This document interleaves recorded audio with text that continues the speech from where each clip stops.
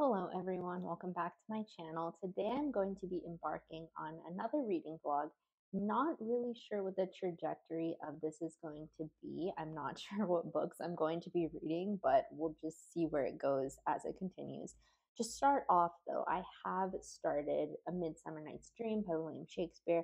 I'm about halfway through, and Shakespeare is always fun. I just really like Shakespeare in general, and this one is going so well already. I'm halfway through. It's pretty much like two couples go into Athens, and then there is a fairy couple that is sort of fighting, and they see these two couples and they try to play matchmaker, but then it all sort of ends up falling apart and getting all mixed up and mixed together.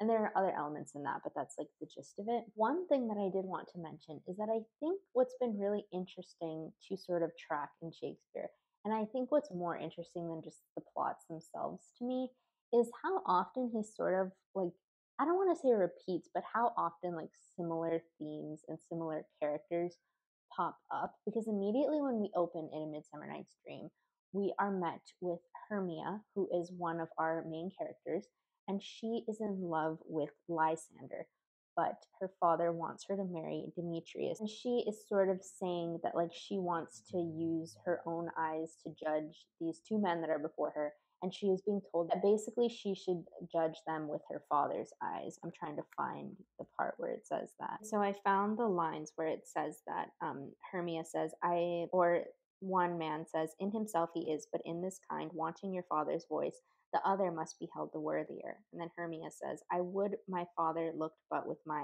eyes. And then Theseus says, rather your eyes must with his judgment look. And I think this opening is not like a mirror of Othello in any way, but Desdemona also defies her father in choosing Othello. And I think that this sort of just theme of like disobedience to your parents is like a running theme in Shakespeare. And I don't know, the way that Hermia was speaking about Lysander and about like sticking to who she loves and not wanting to marry Demetrius, it really just reminded me of Desdemona. And I don't know, these sort of things are like fun to track for me. This is never something that I used to really notice, but I think when I took my Shakespeare class, it's something that my professor like really emphasized, like where we're seeing common themes, things like that. Like with each play we read, we would sort of talk about how it connected to the last play we read. And so I think now when I read Shakespeare independently, it's something my mind like automatically does. Like it's weaving in like little connections of Shakespeare. And it's been really fun to do that. I think it makes Shakespeare a lot more fun for me because a lot of, well, not a lot of the plays, but like some of the plays, like I do know the story. And while, yes, I enjoy like reading Shakespeare's wordplay and Shakespeare's wit, I think just having that extra element of like tracking connections between plays just makes it a lot more fun for me. And I think it's just been so fun. And so I would like to read all of Shakespeare's plays at one point and sort of just like have that knowledge, but I'm just enjoying the journey thus far. One other might just be like, I don't know, but this just caught my eye and I just wanted to talk about it because I thought it was funny.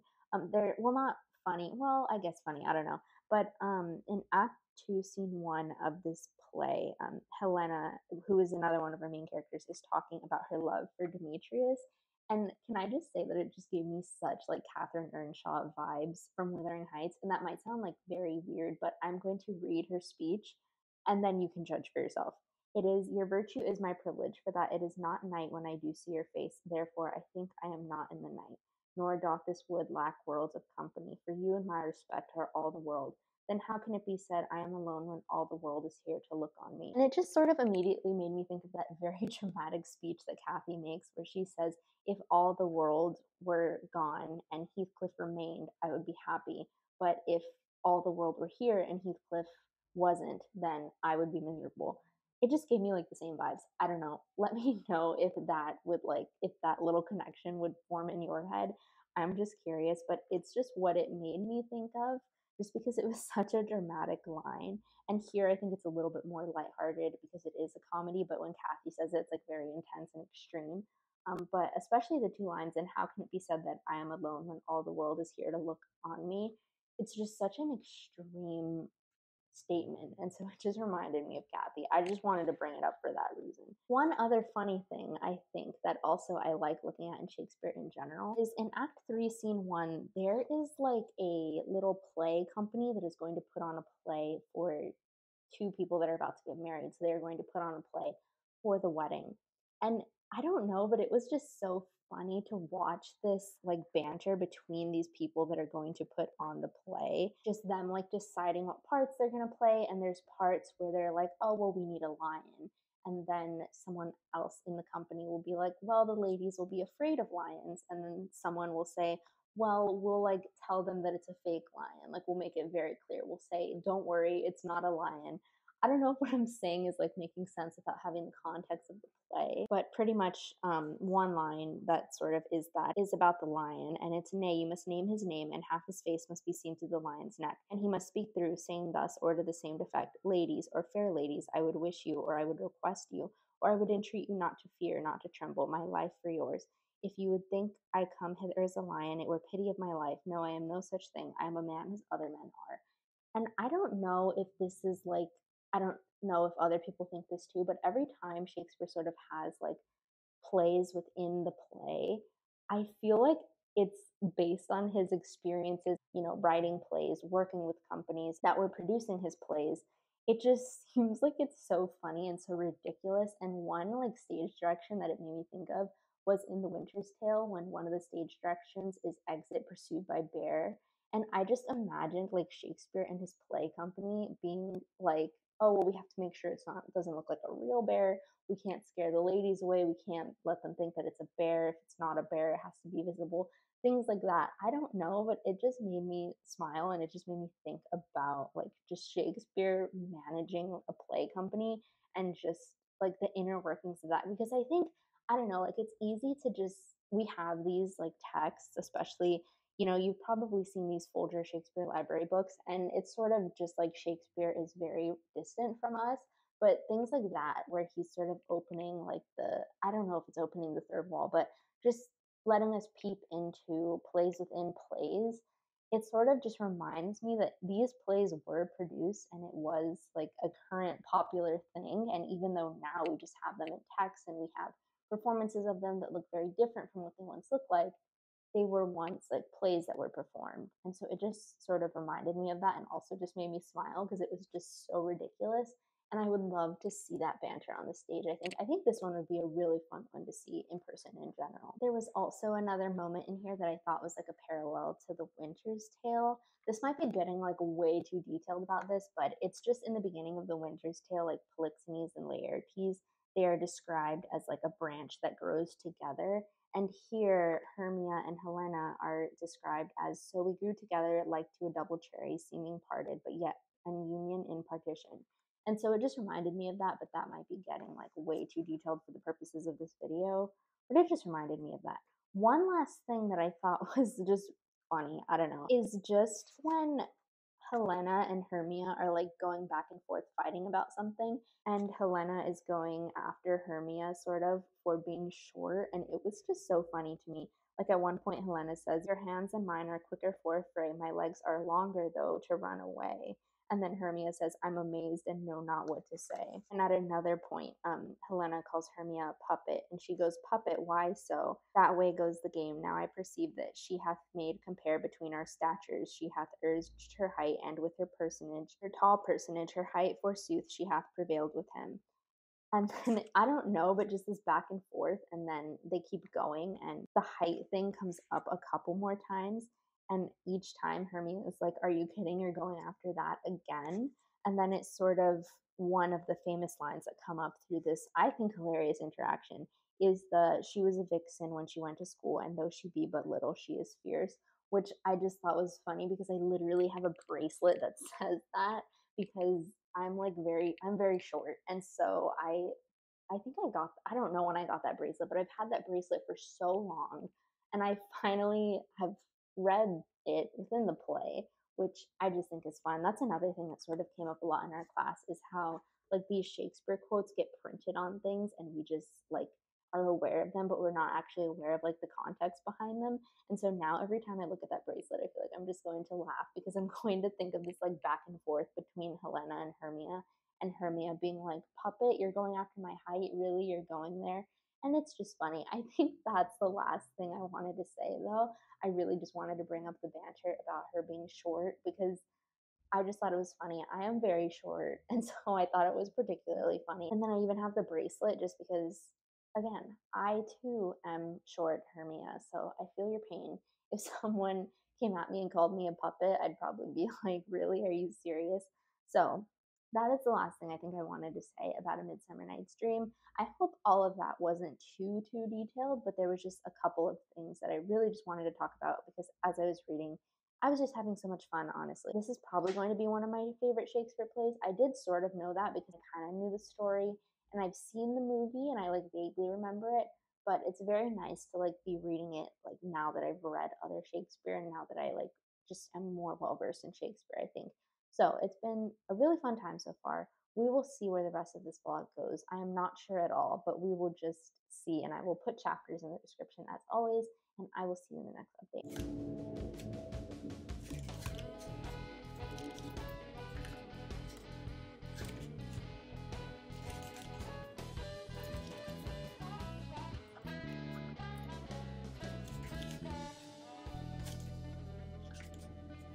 Hello friends, not much to this update except for I just needed to pull out the camera and speak because oh my goodness, this was such a morning. This is like the first time, not the first time that I'm commuting to the office, but the first time that I am driving in the morning, so like in the rush hour, and I got lost twice. I ended up, it was just, this was a morning. I thought I was getting pulled over by a police officer at one point, and that very much scared me. So I am just trying to sit in my car and have a little moment of peace and calm and vlogging apparently. But I did bring a book with me because I knew I was gonna sort of get here early, and I was like, okay, so if I'm gonna get here early, I might as well read. But now that I'm here, I'm just like too worked up over just getting lost so many times that I just need to sit for a bit. But anyway, I think it's because the roads here where I moved are nothing like the roads back home. They are very confusing to me. They are made for people, not cars. And so every time I go anywhere, I've been missing turns. I've been like confused by the one-way roads. I've been confused by where I'm supposed to even turn. And so every trip is a journey, to say the least. And so there's that. I almost got on the highway in the wrong direction, which would have been not like me like driving on the wrong side of the road. I was almost just going like east instead of west kind of thing. Like I almost was, it was just a time. I don't even know if this update is going to be intelligible, but I feel better just like having talked to you all for a bit. So I just needed to like do that because this morning I was just trying to get to work and it's already sort of like I'm starting on the job, like my training is over, so I was already a little bit nervous, and then I got lost like 3 times, and so now I'm here in the parking lot. I'm just waiting a bit because I got here too early, but good thing I left early because it took me longer than I anticipated to get here. But anyway, I do have a book. I brought A Passage to India with me, but I'm not gonna read it just because it's been a morning. But thanks for listening if you've listened to this little car chat. Maybe I should get like a car vlog mount thing, but then I'm trying to focus on the roads here. Clearly, I'm not doing a good job, so probably not the best idea. But anyway, thanks for listening.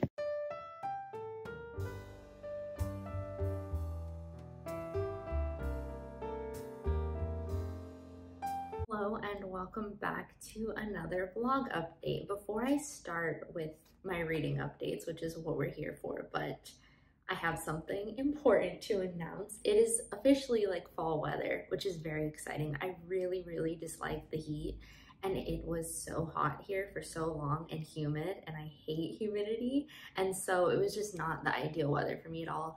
Now it's fall weather, and now I can wear this, which is my Oxford sweatshirt that I'm very excited about. It's like my most prized possession now. I got this when I was in Oxford during my trip to London, and I just wanted to say it because I'm very excited this gets to make an appearance now. I've been waiting to wear it. Finally got to wear it. Very excited. But anyway, to get to like what we're here for, I started Pedro Paramo by Juan Rulfo 2 days ago. I was live with Sarah and Sarah, two Sarahs. We were doing reading sprints and I started this, and I can just say that I'm really liking it so far. I'm only on page 30, but I think the writing style is already like very intriguing. And to try to give it like sort of what's going on, I was trying to do this during the live, but it's hard because it's sort of a novel that is like moving back and forth through time and space and through different characters. And so it's a little difficult, but we open up and this man is saying that he went to this place to find his father after his mother died, because his mother's like dying request was that he go find his father, who is Pedro Paramo. And so he goes to this town to try to find his father. And then it starts to just move non-linearly and we get back and forth, and it moves in very disorienting ways, I think. I know Gabriel Garcia Marquez was inspired by this novel, and I can definitely see that, because the way that 100 Years of Solitude moved back and forth through time and just moved between different characters and sort of without warning, like it just switches and you're left to figure it out. That's very much how this novel moves. At certain points, I was like so disoriented that I had to reread a page just because we were with one character and then all of a sudden the perspective completely switched and it sort of threw me off a bit. That's not to say that like I'm not enjoying it, because I definitely am enjoying it, and I'm like enjoying the process of being thrown into this novel and sort of just like being left to sort of find my way through it, if that makes sense. I also just really love the way Juan Rulfo writes about things. I think just his descriptions are really good, even though the thing is with this though is it makes me like upset that I'm reading it in English and not in Spanish, because I know, I mean, with any translated book, of course, it's not going to be like what it was in its original language. But I think with Spanish, I particularly have just had some like firsthand experience of seeing how things get weirdly translated into English because there's no like real translation. And so I'm really enjoying the writing style, but at the same time, it makes me wonder a bit like how much better it would be in Spanish. I think when I finish it, I want to try to tackle it in Spanish, but we'll see how that goes. I'm only on page 30 of this book, so we're not anywhere near that stage, but there were a couple of descriptions that I really enjoyed. Even on the second page, even just describing the heat instead of just saying that, oh, it's like very hot or something like that. It says it was during the dog days, the season when the August wind blows hot, venomous with the rotten stench of saponaria blossoms. And I don't know, I just think it's little things like that that I tend to notice when I'm reading books. Like, I mean, I feel like it's rare that I would read a book and the author would just say like it's hot, but I think like finding creative ways to be able to relay information and just to make it very vivid is something that I look for when I read, and it's something that I appreciate. I have said it before, but I like appreciate writing style above all else, because to me, like I like stories, but it's not the same to me as like the writing style that can, like I can read about paint drying if it's written well, is pretty much what I'm trying to say. This is me just like randomly flipping through things that I underlined, but another thing was I felt that the town was alive, and that if I heard only silence, it was because I was not yet accustomed to silence, maybe because my head was still filled with sounds and voices. Which I don't have too much of a comment on that. Pretty much just that was something that I underlined because I really just liked the way that that was written. It's just like a better way to just describe like, oh, I came from a busy place and now I'm in a quiet place. You know what I'm trying to say? Maybe. And then one line that I'm just curious to know if you all have heard this before, because I feel like I've heard this somewhere and I don't know where I've heard it, or if it's just like a famous line that has like steeped into popular consciousness. But it is, they say that when people from there die and go to hell, they come back for a blanket. And have you heard that line before? Because I feel like I've heard it somewhere, and I don't know where I've heard it, if I've just heard it on like, you know how Goodreads gives like the famous quotes? Maybe from that, but I don't quite know from where I've heard it from. So if you've heard it, let me know, but I'm going to just continue to just take in this writing. I think it's the kind of writing where like I just want to let it like wash over me, I guess. I don't know if that's like a very extreme way to say it, but I just want to like take my time with it and really digest it, because It's a very short book. It's only 120 pages, but I do think there's just a lot to get out of it. I think like every line is very purposeful. And what I'm doing with it kind of reminds me of like what I did with the Maltese Falcon when I had read 10 pages. And I was just like, I really like the way Hammett is describing things. And so I have hope for this, lots of hope. And my nails matte, that's interesting, but I have a lot of hope for this book. We will see as I continue reading, and I will continue to update you maybe in the next update. Also, maybe I'll just have like other reading updates. Who even knows? My reading is very sporadic and unplanned these days, but I will see you in the next update. We are back, and apparently I just do these in my car now, but it's just because I have a couple of minutes and I was like, why not wrap up the vlog here?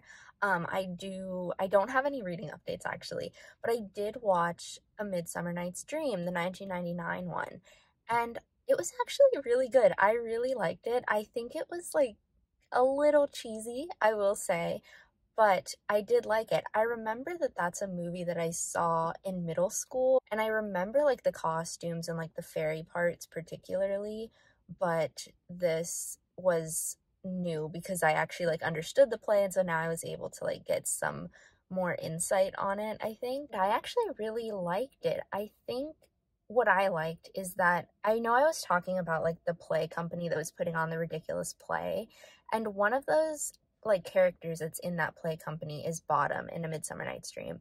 And this movie really like humanized Bottom in a way that I thought was really interesting, which I think sometimes can be like my issue with Shakespeare, is that the characters are hard to connect to sometimes, especially in comedies, just because they feel so absurd. But I think this movie did a really good job of catching the balance of being comedic, but at the same time humanizing these characters and making them into people that are maybe relatable or that you can sympathize with, or just things like that. Especially Helena too, because I think she's like a very comical figure in the book, or in the play, not the book, sorry, but in the movie, it made her more empathetic, I think. And I think that was an interesting part of the movie in general. I also just really loved like the fairy scenes. I thought they were all really well done, just because I don't know, it just got like the whimsical aspect of the play, I think, especially like with Puck and Oberon and Titania. It all was just with the costumes and the music and how the fairy world is very much separate from our world. It all very much just felt whimsical, which is what I would imagine like the play to be. It just feels very whimsical. And so they got that really well done as well, I think. I really liked it. I think the dialogue was all like taken from the play pretty much, and so I liked that. I liked the costumes, I liked the casting, I thought Puck was really well cast, so I really liked it overall. I especially liked, again, that they humanized Bottom and didn't make him into just like a mere caricature. They made him into someone who we can empathize with, into just like a human being, I think, because again, that can be my issue with Shakespeare sometimes. The comedic characters are so comedic that it's just hard because can we sympathize with characters that are such caricatures in Shakespeare's like creation? And I think yes, we can. I think many people would say like yes, we can, because they are so relatable maybe in some ways, but I think for me, I struggle with Shakespeare's comedies sometimes for that reason. They don't have as much that I can empathize with as in like a tragedy sometimes. And so let me know what you think about that. If you agree, disagree, I'd be interested to know. But I thought this movie was really interesting because it did make these characters into more human figures, I think, which I really liked. So if you have not seen A Midsummer Night's Dream, like an adaptation of it, I liked the 1999 version. I thought it was quite nice, and I liked the costumes and everything. But anyway, I think that is going to be it from me. I just wanted to hop on here just because I had a couple minutes, but that also concludes this vlog. So thank you so much for watching, and I will see you in the next one.